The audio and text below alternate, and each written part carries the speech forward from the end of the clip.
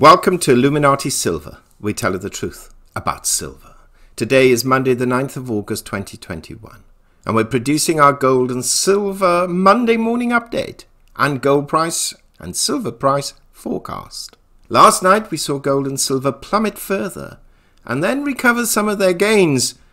But will that recovery continue, or is it just a temporary relief to lower prices ahead?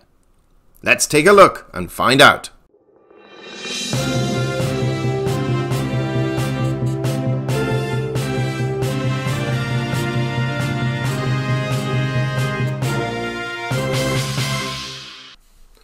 Well, good morning, this bright but cold Monday morning. 9th of August 2021, 09:21 AM GMT +1. Now, last night, what an exciting time. We saw the flash crash, or flash crash, in gold and silver.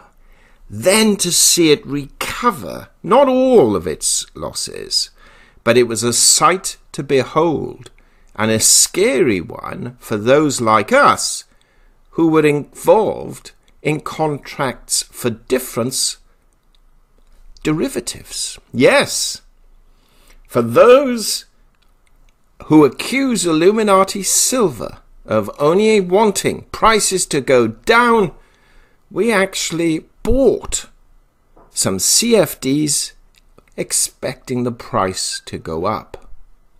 That we did on Friday. However, we saw what happened over the weekend. You saw the videos that we covered, which we'll show in a few minutes, and we had to get out urgently. But we did so on the prediction that the market would initially go up, which it did for about 1 minute after opening, which was at 11 PM GMT +1, and then it fell, and boy did it fall. And this is the main headline: gold's flash crash subsides as silver claws back morning losses. Let's take a look at that, shall we? Because this is the real news for us today. Gold recovered from a flash crash, or a flash crash, that saw prices drop $60 in minutes on bets the Federal Reserve may soon start paring back its massive monetary stimulus. Now, for those of you who follow us, you will see that on the weekend we produced, on August the 7th, Saturday, why gold and silver crashed on Friday, and then gold and silver plummet further thoughts, which we published on Sunday. And in fact, gold fell to exactly the low level of 1680 or just above that we predicted could happen. But we didn't think it would hold, and it hasn't so far. But let's go back to this here. Spot bullion fell more than 4%. And silver slumped as much as 7%, as the sell-off following Friday's better-than-expected employment figures initially accelerated at the start of Asian trading. Both markets swiftly pared losses and were down less than 2% by midday in Singapore. Gold's been losing ground on investor concerns that an improving economy and rising inflation will spur the Fed to pull back on its unprecedented support. American employers added the most jobs in nearly a year in July, and the unemployment rate declined faster than forecast, and we covered that in our 2 videos.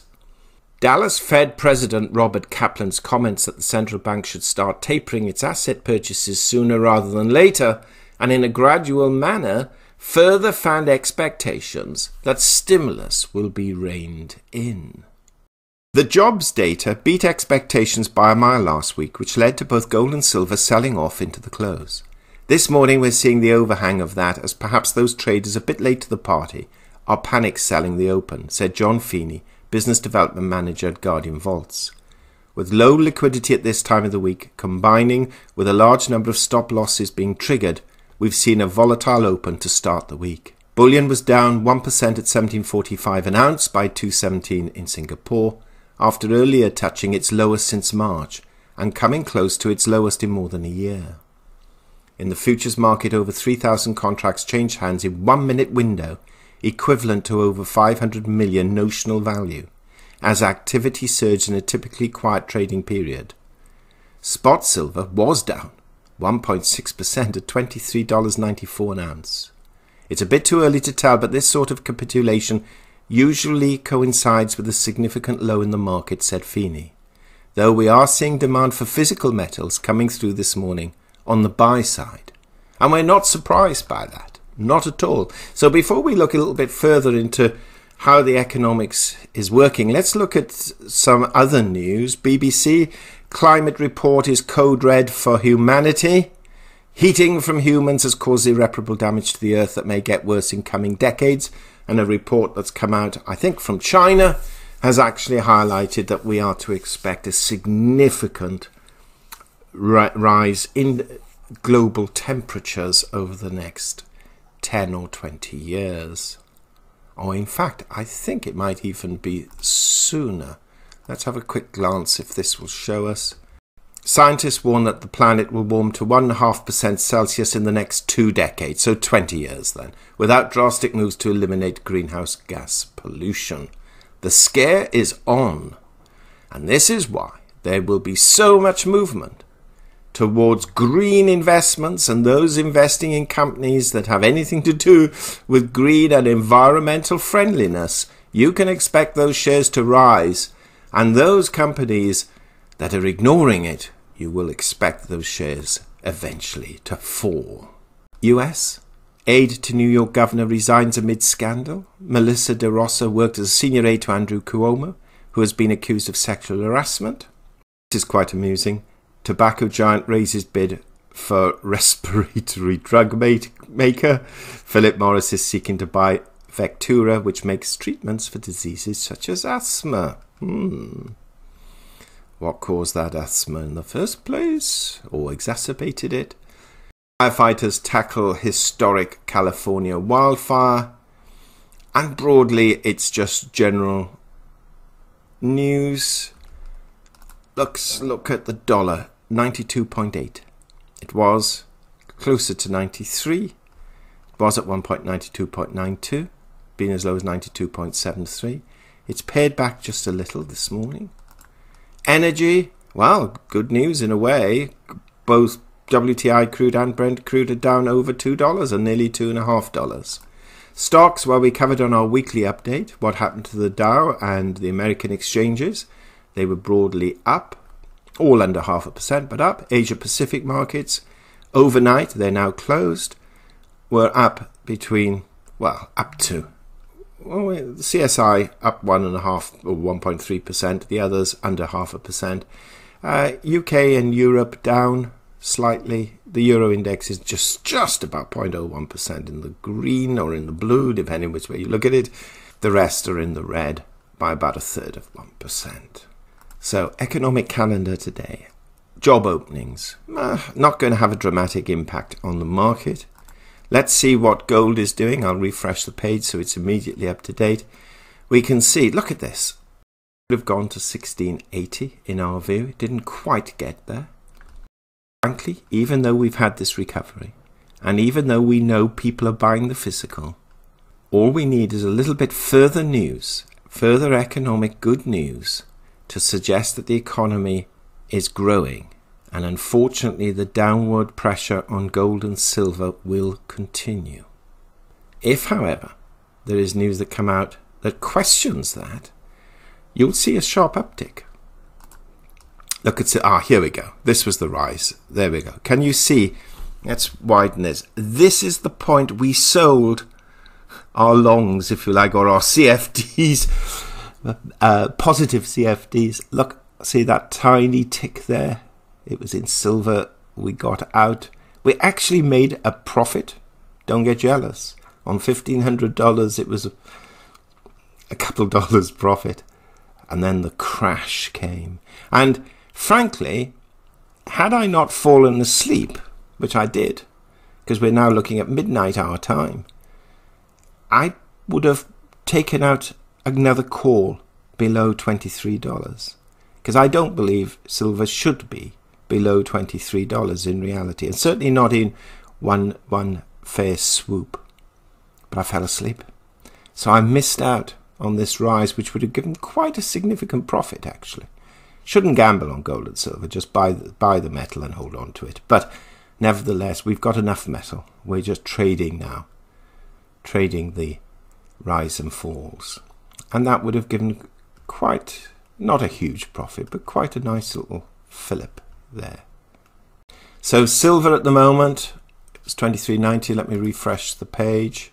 Yeah, it's going down again, look.